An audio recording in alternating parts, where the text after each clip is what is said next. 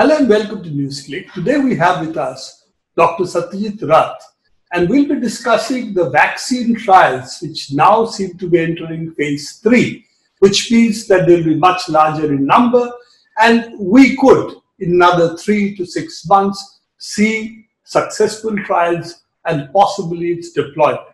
Of course, this round itself can start with perhaps looking at the more those people who are more in danger, the hospital staff and so on, and maybe some of them will also be covered in this phase of trials. Satyajit, it could welcome information. We now seem to have at least 4 vaccines which are going into 4 phase 3 trials. Oh, absolutely. It's welcome news. It's not surprising news at all. At this stage, any surprises would have been unpleasant surprises. So I'm glad that there are no surprises in this. All of these have been tested in at least 2 animal models. And what they did in those animal models, they seem to be doing in these small-scale human trials. So I think that we are on track. All of them have entered phase 3 clinical trials already. Except the Moderna, which has yet to start its physical trial. Well, they're doing the paperwork and beginning to recruit. So, clinical trials are starting in 5 different locations across the world. In the UK, in China, in the US, in Brazil, in South Africa. So also in the United Arab Emirates. Oh, even they have a center where it is being tested. Yes, they do. One of the Chinese vaccines is being tested there. So, so I think that these are expected good results, but they are small steps. They are an initial, very small step. What do these 4 reports that everybody is talking about, which have come more or less coincidentally together, what do they tell us? They tell us some definitive evidence and they tell us some indicative information. The definitive evidence is that all 4 of these vaccines are safe, or let me be correct, all 4 of these vaccine candidates are safe over the short term. Okay. And on a small number. On small numbers. It's noteworthy that 2 of them are based on adenoviral vectors and 2 of them are based on RNA formulation. No, I think there's one virus which the Chinese are doing, which is actually inactivated virus. The current report that we are looking at is the Chinese adenovirus 5 vector-based vaccine. That is correct. The inactivated vaccine report has come early. Yes, but that's also entering phase. So in that sense, there are 5 candidates in play. How is it 5? I'm just wondering.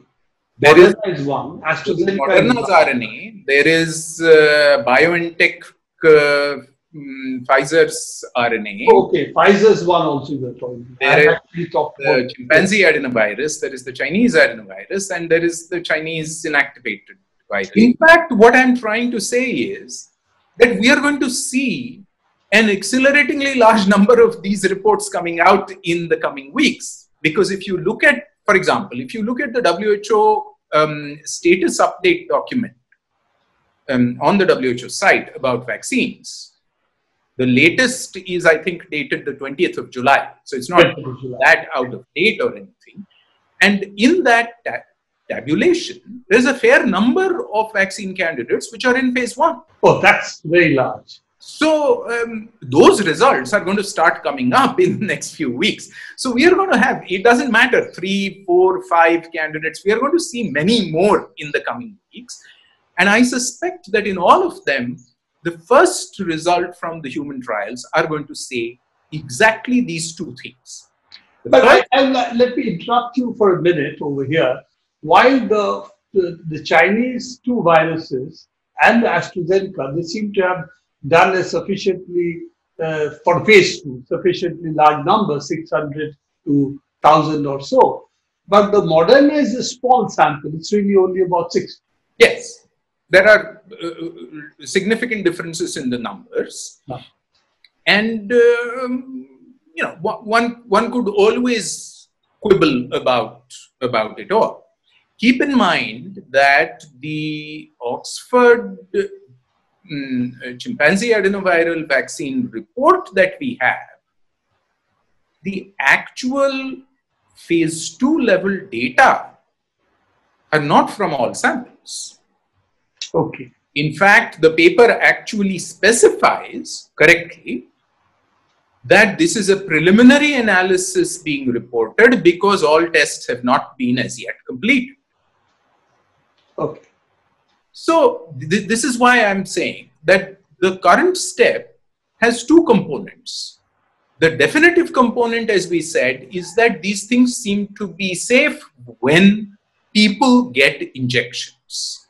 Safe over the short term, safe in adults, safe in adults of healthy adults of European ancestry in the main, except for the Chinese trials.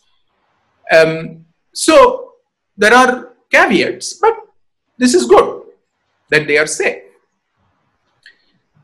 The non-definitive indicative component of the evidence is that all of them seem to generate antibody responses in pretty much all vaccine candidate recipients. All of these antibody responses seem to show virus neutralization capacity. All of these vaccinees, these vaccine recipients, also generate T lymphocyte responses against cells are activated. target. Keep in mind that the antibody level, it can at least be analyzed for, as I said, virus neutralization capacity. The T cell responses at this point have not been, and really, properly speaking, cannot be examined for their protective contribution. Okay. So we have definitive evidence about for a minute. Indicative evidence about the immunity. Just to make it clearer to our viewers, the antibody response will be protective. While the T cell, at the moment, we cannot say what will be the protective response. How do you can you elaborate a little on that? So you can measure the antibody response in ways that don't tell you whether that antibody response is likely to be protective or not. Okay. But you can also do so-called virus neutralization tests with the antibodies. And if they show the capacity for virus neutralization, then it's a reasonable piece of information that they may be protected. They're likely to be protected. It's not evidence of protection, but it says they're likely to be protected. Exactly similarly, you can test to see whether there are T cell responses, and there are. But at this point, nobody's done even indicative tests to ask whether the T cell responses have any antiviral capacity. Okay. They get awake, but we don't know whether they can attack and destroy the virus. That's what it really means. Or the cells which get infected and therefore take out to be fair, those are much harder tests to do. The virus neutralization tests for antibodies are hard enough to do, which is why the results between the 4 papers are for fine readers. The results are a mess, but broadly they still say this. So we know now there is antibody response. We know now there is T cell response. We know that the antibodies may be able to neutralize the virus in case of an infection, but we do not know whether the T cell response will be able to do so or not, at least definitively. So that's where we are at the moment. And that's why, of course, you need larger scale trials to test it through the fire, so to say, of the actual large scale exposure to infection, and as well to see whether there are any possible side effects which can also be harmful. Absolutely.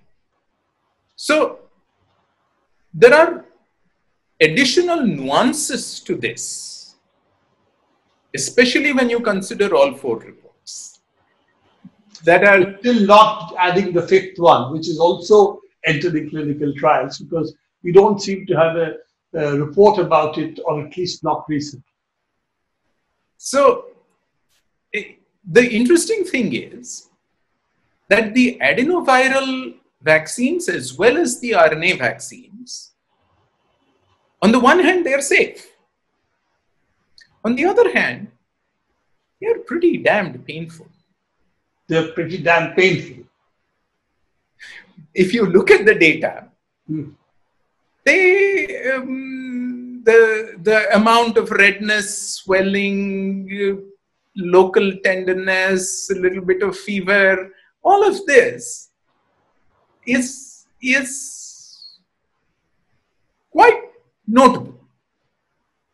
So for people of sufficiently advanced stage such as you and me, it is reminiscent of the vaccines that we used to take when we were children, where the arm would swell and you would feel horrible and miserable for a day or two, and so on and so forth.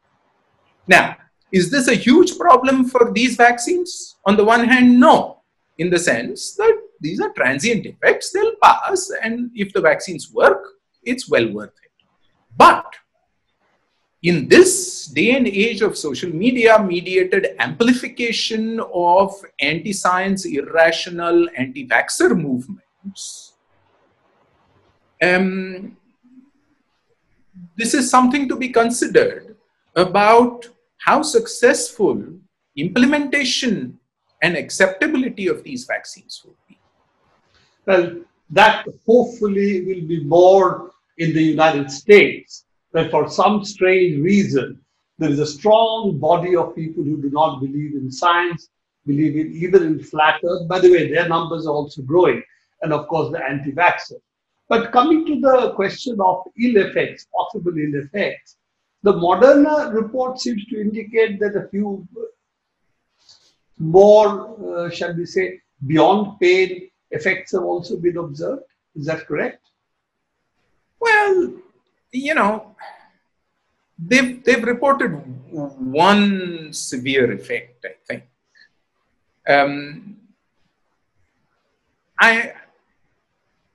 Frankly, I'm not inclined at this point to be judgmental about it. So it could be, if we have a much larger sample, we'll find that this is an outcome. So I think that the data and safety management boards have all correctly generally supported movement forward into phase 3, and in the phase 3 we will see what the results look like. Keep in mind that the numbers in terms of the magnitude of immune responses of the Moderna vaccine seem to be larger than that, for example, of the Oxford vaccine. Now that brings up the second of my particular bees in the bonnet about nuances, because I think that our listeners should be cautious about the interpretations of these numbers. These are not absolute numbers of universal meaningfulness. So in a sense, different tests with different levels of sensitivity would give different numbers. And since these are very different centers doing their own tests, depending on the local configuration of the test, the numbers would look quite different. In fact, if you look at the Oxford vaccine reporting paper, they've done 3 different virus neutralization tests. And the numbers in the 3 virus neutralization tests are completely different from each other. So I think that it's important to keep in mind that these absolute numbers may not mean anything other than technical differences. Yes, I guess also the ultimate test will be, do they protect us or they don't? Absolutely. And the numbers are only very rough indicators, and they don't really tell us where it will protect and where it will not. Plus, what you were saying, the calibration of the numbers itself is a problematic issue because they're not calibrated to a common quote unquote viral neutralization standard.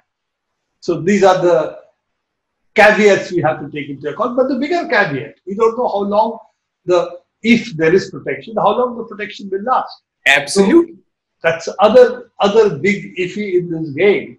That if some of the reports are true, it is possible that we might need to have vaccines every 6 months, every year, every 2 years, if we are lucky. Absolutely. The Oxford trial, for example, shows data until day 56 or so. Some of the others show even less. So all we know is that within a month of vaccination, pretty much everybody makes a respectable antibody response with some neutralization capacity, and pretty much everybody makes T-cell responses, both of which are good things. But that's all we know at this point. There is yet another nuance, since you bring this up, that our listeners might find interesting. And that is the use of boosters, of second doses. So the Oxford vaccine, for example, uses a minute number of people, 10, to give a second dose of the same vaccine. And it shows that the second dose improves the antibody levels, although it does not show any measurable improvement of the T-cell responses. Again, these are all small, useful, minor findings. Nothing can be said from any of this of definitive public health significance at this point. They are all of small technical value. But the good thing is adverse reactions have not been observed, except one maybe outlier in the Moderna case. But all other vaccine trials, phase 1, phase 2, the primary purpose of which is also safety. So that has been at least found to be. Yeah, we should keep in mind that this conflation, this merging of phase 1 and phase 2 carries its own difficulties. Phase 1 is formally supposed to be about safety evaluation. Phase 2 is formally, for vaccines, supposed to be about definitive evidence of whether good, reliable immune responses are generated. To have published reports that say that the immune response related reporting is preliminary, partial, and incomplete, because this is a sort of phase 1 oblique phase 2 trial, leaves us slightly uncertain about just how robust the evidence is for the generation of immune responses. When I look at the numbers, they look good. I will not at all raise any worries about it. Nonetheless, we must remember that phase 1 and phase 2 have these two clearly distinct purposes in formal terms. And while the first purpose has been served well, the second still seems to be somewhat, shall we say, soft evidence. Good evidence, but soft evidence. Soft evidence. So hopefully with more tests, etc., we'll get a better picture. When another report comes, which they seem to have promised, we might get a better picture. And if we start the clinical trials early enough for phase 3, some of that evidence will also help us make a better judgment about these things. Indeed. So, all in all, cautious optimism.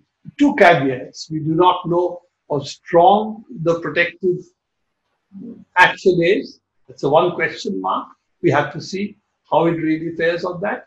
And the second is how long will the immune response last, and when we might need the booster or an additional vaccination again. But leaving these two things out, the last question. It's also interesting that we have two Chinese vaccines, Pfizer, Moderna, and Oxford. All three seem to have been backed by the US, the Warp Speed project. Lightning or whatever. They Yeah, called it the Warp Speed. I see. Yeah, Now, I'm raising the issue that will it also mean that they will have control over the vaccine itself by having given such large amounts of money? well, clearly there is control because clearly governments have already made deals with the vaccine developing organizations about priority in vaccine supply in speculative terms. The US and the UK governments seem to have made some sort of deals about priority supply to them and so on and so forth. All of which comes back down to something that we've been discussing on this forum over the past 2 months. And that is that the vaccine technologies in the plural themselves are not going to be the bottleneck. As we can see, we are already at 4 or 5. In the coming few weeks, not even months, in the coming few weeks, we'll have even more candidates coming to exactly this stage. There'll be large numbers going into phase 3. By the end of this calendar year, as we said earlier, with cautious optimism, we will, in all likelihood, begin to get first generation protective efficacy, at least for short periods of time, and significant reduction in disease susceptibility. The real problem is going to be what, on the one hand, is the plan for manufacturing, supply chain, delivery, and implementation of vaccination, and even more, what is the legal, political, economic struggle to ensure rapid, affordable, actual delivery of the vaccine to the world's poor? And if we want to do that, that means the government has to start creating the necessary infrastructure and the legal, as you called it, the legal, political, economic strategy for doing so. Because if you don't, then we'll get what is happening with remdesivir. The medicine is either available at black market rates because it's simply not enough supplies, and it's still, even when the supplies are available, it's 30,000 rupees to 35,000 rupees, for a treatment. 6 injections over 5 days, you get to spend 36,000 rupees, which probably costs all of 1,000 rupees at best. So you are seeing profiteering on COVID-19 on a scale. And since we have not seen any action by the government on remdesivir, the question that arises that are they going to wait for the Indian vaccine for the Indian people, or are we going to see what you said, what I understood you to say, that if the vaccine succeeds, duplicating it with local skills and local infrastructure is not a problem? It's not a problem provided governments address the issues that we've been discussing head on proactively. Whether the government will do so or not remains an open question. But this is the time to talk about it, and not after the vaccine is available to the rest of the world that we start thinking about how to do it. I mean, if we look at our response to the COVID-19 pandemic, this has been almost of the same kind, that we first issued the lockdown orders, and then we decided what do we have to do under the lockdown. There's no preparation. There's no blueprint for the lockdown except one announcement by the Prime Minister, 4 hours lock everything down, and then it became a police action. Curfew across the country. That was the effect of the lockdown. So if we don't prepare now, and we have 6 months lead time to do so, we may be in the same boat.